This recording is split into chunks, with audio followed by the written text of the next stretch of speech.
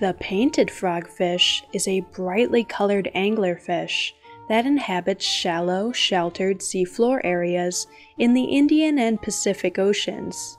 Painted frogfish are masters of disguise, as they have a tendency to match the environments they live in.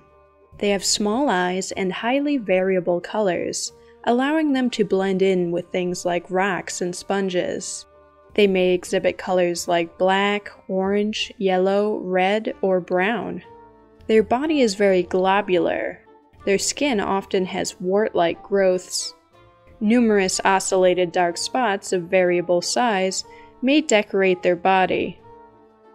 Painted frogfish are solitary ambush predators. Their first dorsal spine on top of their head is modified into a lure that looks like a worm or small fish.